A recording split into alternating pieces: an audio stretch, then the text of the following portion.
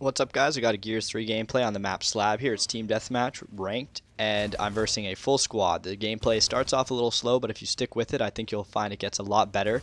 And the reason I wanted to show this gameplay specifically is because I felt like it was a little bit more competitive and a little bit more demanding. A lot of the times when I post gameplays where I put out really high numbers and get a really good score, it's because the other team is just not at the same level of play as, say, the other players are in the lobby or myself. So matches like this are a little bit refreshing to me because I actually have to work very hard to get the win, and those are the matches that feel more competitive and that I tend to have more fun playing. So hopefully you have fun watching it.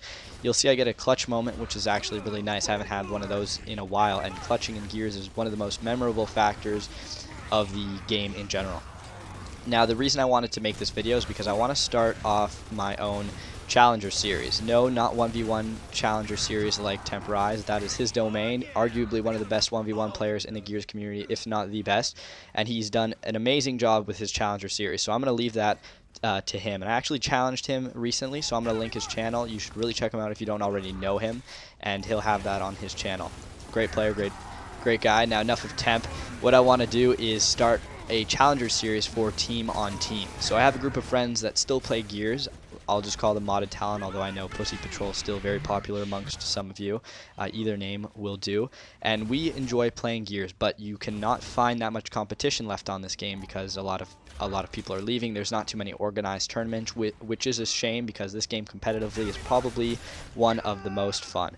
So what I want to do as a sort of project or experiment before I go off to school, because then I'm really not going to have enough time to put into my channel or videos as much, is before I leave I want to have a bunch of listen-in videos of anybody who watches my channel or just wants to play against my team and I in general, and I will basically run down how I picture this working. So if you can message me on YouTube via inbox or message me on Xbox Live. My gamer tag is XXClutchChris. If you pause it, you'll see it in the video.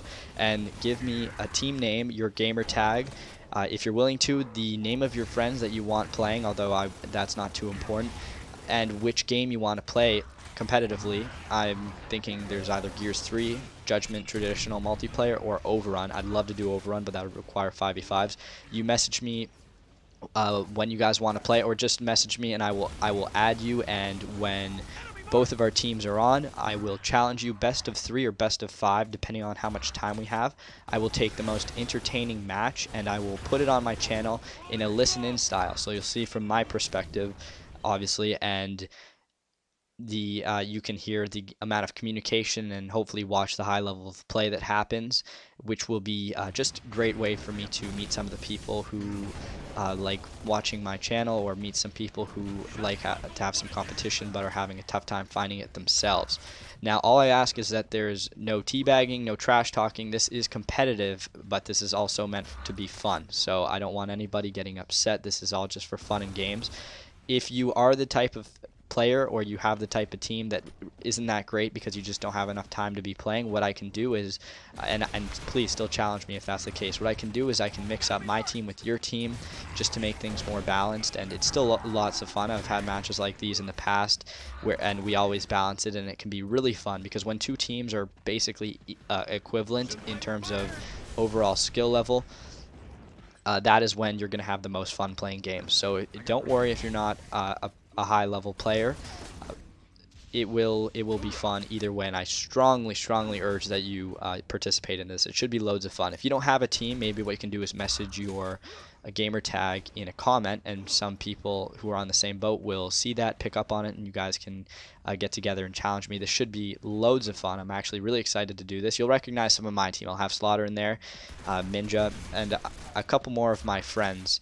We're not the best team in the world, so no need to worry. We're just mediocre team looking to have some fun, and this should be just great overall. So I'm looking forward to seeing some messages. Hopefully I do, and I guess that's all I wanted to mention for now. So I will talk about a couple random topics before the gameplay ends, and the first would be that about competition itself on that note, and that's that I don't really understand why a lot of players or a lot of teams don't want to compete because they just feel like they're not the best out there. That is a common misconception I think I tend to find with people looking to get into the competitive crowd.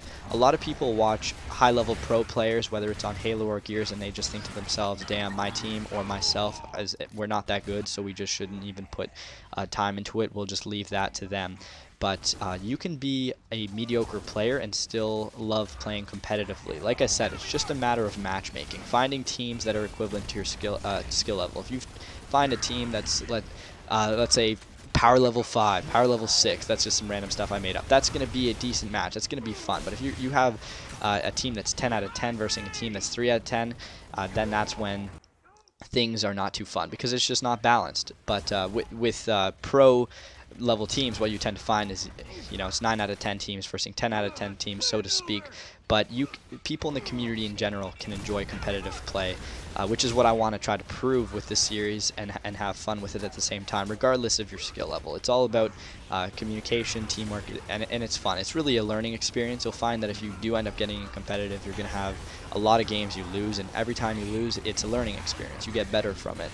So I wish a lot of people would play competitively, even though there's not really a scene for it right now, but I guess you have to make your own scene in that case, just to watch the competitive crowd grow, because the more teams you have playing competitively, the more likely you are to find a team that's to your skill level, and it can be very rewarding to improve with the same players over time, and just beating some of the teams you might have had trouble beating with in the past. So I think those are some key points or key themes I want to touch on with this whole series I'm starting. By the way, you should message me. If you haven't already messaged me, pause this video and message me right now. I'm sorry, I have to nail that into you guys. That sounds kind of wrong, but you know what I mean.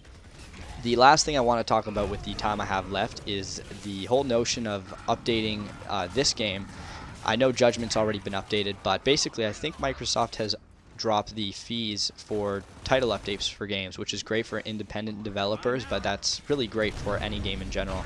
And my question is, can Gears of War 3 get an update? Now, I know that Gears Judgment is the game they're supporting, makes complete sense, because that's their latest game, that's the game they want to push. But I saw on the forums, and I guess I'd mention here, that a lot of people want Gears 3 to get an update. Just some few minor changes, because the game has a higher population level than Gears of War Judgment, so it kind of makes sense in a sense to help this game out if it's possible. So basically, this game, a lot of people are asking for the hammer burst, the retro, maybe even stopping power and active reloads to just be eliminated, and that would make this game 10 times better, even though it's already a great game. And that would be pretty cool to see if that could happen in Gears 3. Similar to Halo 4's Turbo update, I'm thinking, where this game just gets beefed up and maybe catches some people's attention. Obviously, with Gears Judgment, they had a title update, and I know they made some of the changes that they wanted to, but there's also a lot of things they said they just couldn't change. So if there's things that they couldn't change and they don't have any DLCs planned, my question is it possible for Gears of War 3 to see a slight change and maybe capture people's attention, or is that unrealistic? Leave your thoughts below, and please message me if you want to compete, and thank you for watching.